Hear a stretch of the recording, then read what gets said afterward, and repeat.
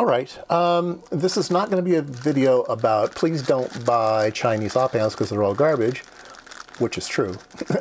The video is, if you have a bag of garbage Chinese op-amps, can you do anything with them, okay? Is there some way to salvage these things in some circuits, right? Do they do some things okay, right? And so that's what we're going to try to do today. So I have 50 op-amps here.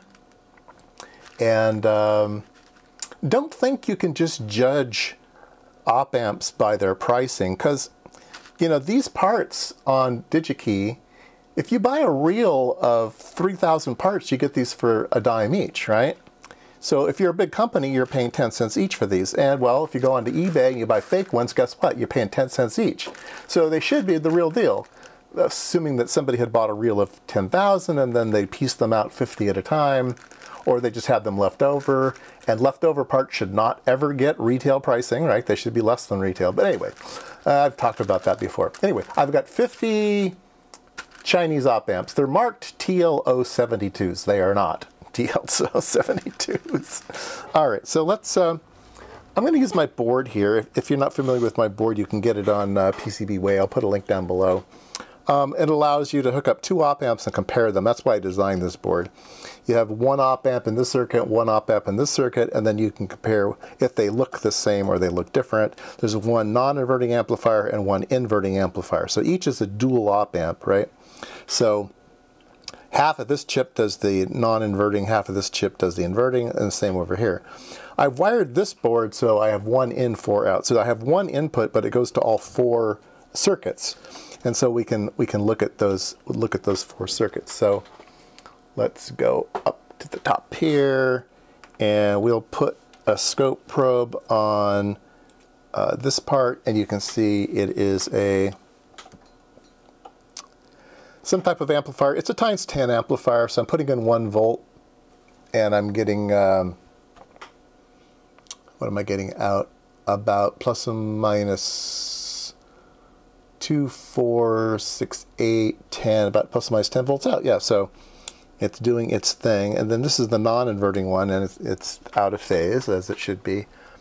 And I'm using 1Ks and 10Ks, so it's going to have a little, it should be a 9K and a 1K if you wanted to times 10, but it's a 10K and a 1K, so it's going to be a little bit less. So anyway, there you go. So that's what a good op-amp does, okay?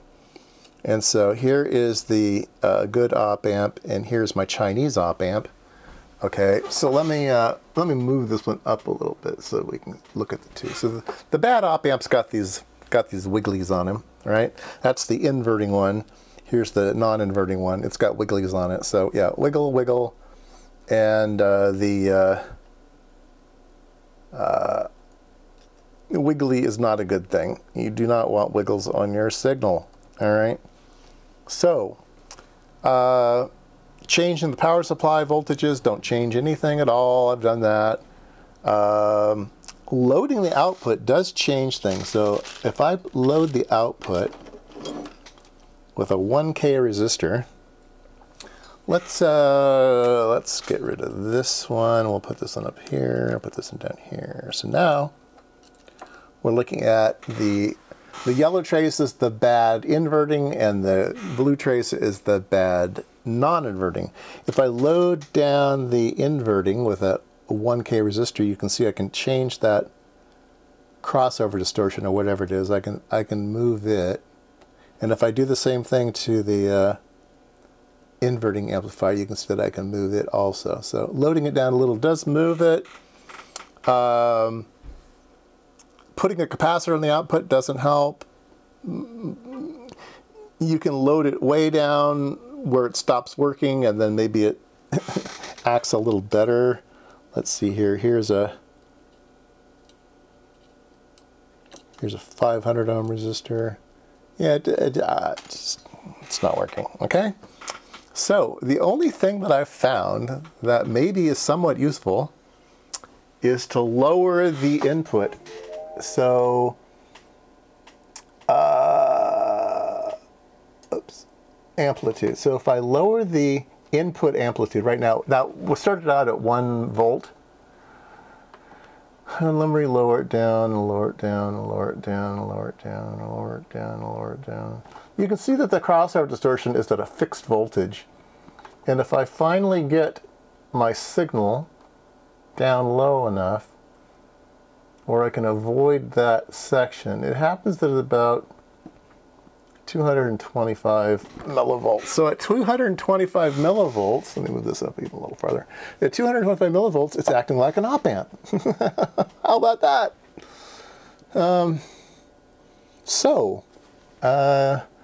Will it work with every kind of waveform? Works with square wave, sine wave. Let's do a sync pulse. Oh, that doesn't look right. Oh, that doesn't look right at all. Let me do an ECG. Oh, that looks all right. Let me move these up a little bit. Let me lower this one down. That one's okay. Let's go back to that sync pulse. Why is that sync pulse so weird? Zoom in on that. Oh, it's got distortion on it. Yeah, it's got distortion on the output. Oh dear. So even at 225 millivolts, I'm still getting a bad signal. So this should be a symmetric waveform. Let me show you what that's supposed to look like. It's supposed to look like that, okay? And it's a looking like that. Wow. And it's losing a bunch of amplitude as well, because we're at the same number of divisions for the two. Let me validate that. Yeah, see, I moved my scope probe over, if you can see what I'm doing down here. So I'm looking at the good op amp with both scope probes, right? And everything looks great. And if I take this and I put it over to the bad op amp, so we have good on the bottom, bad on the top. And yeah, not only is it weird on the right side, it doesn't even reach the full peak. So let's see if we can lower the amplitude to make that one even look okay. Oh dear, I don't think we can. Yeah, we can't. So even at very, very low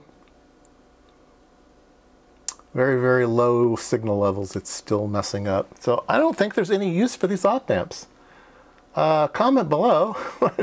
I don't think you can use these op amps for anything. All right, let's lower the frequency. Maybe that's it. 1 kilohertz. Ooh, is it looking better now? Oh, okay, it's looking better now. 1 kilohertz, maybe. Let's up our voltage here and our voltage here. Oh, there we go. Look at that. So now we can go back to our amplitude. And oops, now I've scaled it too far. Wow. Okay, it's a frequency thing. So let's change the frequency. And we'll go up to, oh yeah, it's starting to show already. Right about, oops, shoot. Right about,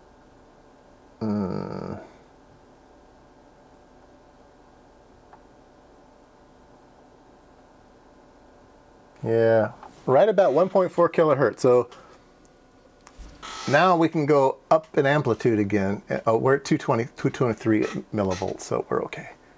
So if you're below, yeah, if I go bigger, it's gonna crap out again. Yeah, it craps out again. Spectacularly crapped out. 225 millivolts. Yeah. So if you limit your circuits to less than 1.5 kilohertz, and you limit your voltage to 225 millivolts, then maybe it does something, I guess. So, wow. when would I be able to use these? I guess sometime. I mean, there are situations where that's what you got. Oh well, I thought I could find some use for these things, but I can't.